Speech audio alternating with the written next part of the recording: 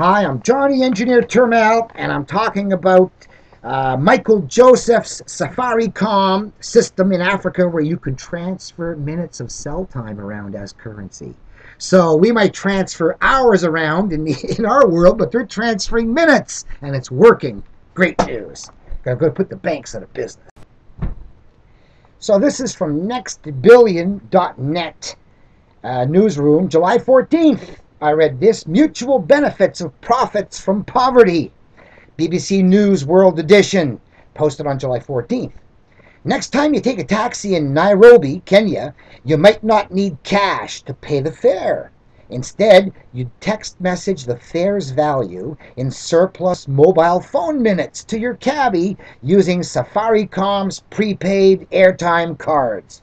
Gee, I wonder if we could do that in Canada and the US too. The model is similar to smart communications, as first reported in a digital dividend What Works case study last summer.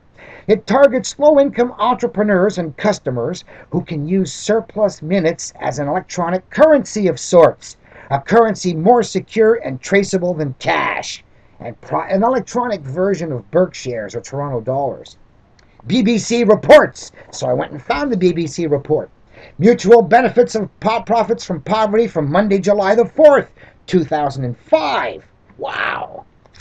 Wow. So, what's it say now? By Peter Day, presenter, BBC Radio. And it goes on to say, even in poverty-stricken Africa, big things are happening. The lives of the poor are also being transformed by mobile phones. Shopkeepers such as Mr. C.S. Malisi are text messaging their suppliers. Hours of travel and the sending of letters or messages are replaced by a phone call. Farmers are getting accurate information about the market price of their crops as they harvest them. Phone card currency. But it is bigger than just communication. Safaricom is Kenya's largest mobile phone company, and almost the country's biggest company, more than half owned by the government. Safaricom has more than 2 million users, and it is run by a thoughtful South African engineer called Michael Joseph. Just the other day, he unveiled a new service allowing Safaricom subscribers to buy prepaid phone cards, which then enable them to transfer any selected amount of surplus minutes to other subscribers using text messaging. Just like my Yahoo groups where I say I owe you so many hours of labor, they're moving around minutes in the same way. You can pay a supplier with it or even create a little bank of phone call credits to sell to others. What Michael Joseph has actually done is to create a new currency, a cyber currency that can be sent anywhere in the country at the press of a button without needing a bank account or incurring high bank charges or interest. You see what's happening? The mobile phone is multiplying its revolutionary impact on the lives of the poor, giving them facilities once available only to the rich. Mutual advantage. The sudden creation of a new kind of global mass market of people, each with tiny buying power, but hundreds of millions of them. This is the subject of a provocative recent book from the revered Indian-born management guru, Professor C.K. Prahalad of the University of Michigan. Too bad he couldn't get it started in the States, eh?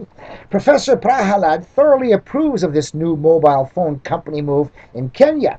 What we're seeing is another example of Professor Adam Smith's remarkable invisible hand of capitalism at work. The naked self-interest of a phone company is reaching out to shake hands with the naked self-improvement of people hitherto stuck in poverty to their mutual advantage. What on earth will happen next? Well, maybe Canada and the US will start using mobile phone minutes instead of having no money at all. Hey, if the Africans can do it, maybe we can wise up too. So, and at some point, I hope they're going to switch and start using some negative credits too. Why should they transfer only positives when they could be also transferring negatives? So, and finally, a last story from the National AE, United Arab Republic, I believe, from June the 4th of this year, House of Cards, it's called, inside Etisalat's treasure vault. And it says, somewhere in Ajman, amid a sea of nondescript low-rise villas, sits the Ebtikar Card Systems Factory, a drab building surrounded by a 3-meter high concrete perimeter fence topped by barbed wire and security cameras. This is basically the Bank of Etisalat, a staffer said as we were buzzed through the first layer of security. It's more like our Fort Knox, another chimed in. The factory, one of Ajman's largest employers, makes every Etisalat recharge card sold in the Emirates, and it makes a lot of them. 420 million this year, the company hopes.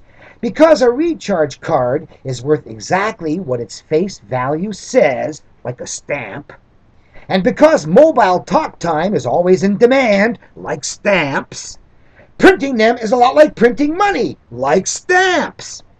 Hence the fencing, the cameras, and the biometric security systems on the doors.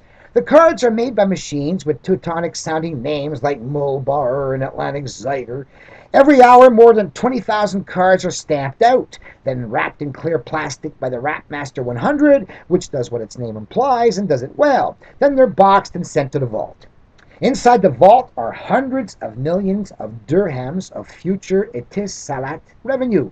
A single box of DH100 cards is worth DH120,000, and thousands of the shoebox-sized cartons are stacked in piles that reach for the ceiling.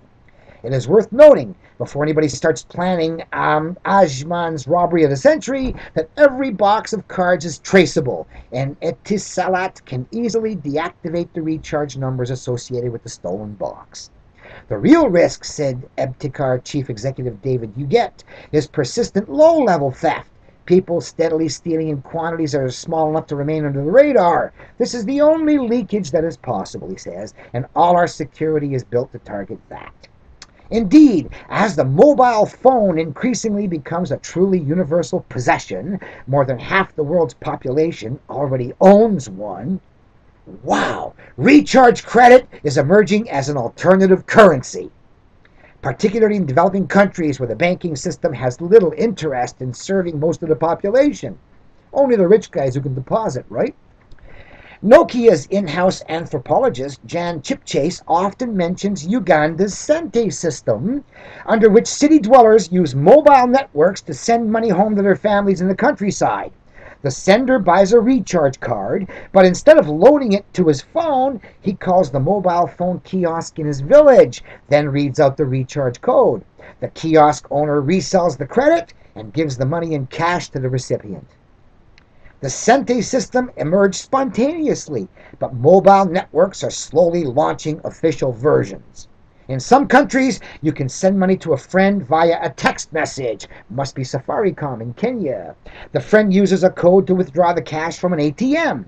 This month, Vodafone, which bills more than 300 million customers, announced that it will soon open its global billing system to outside users. Hey, California, maybe you ought to join up. That means a website in Canada will be able to bill a customer in India through their Vodafone account. In other words, we're putting the banks out of business. In industry circles, mobile banking is tipped to be the next big thing. Yes, sir, putting the banks out of business.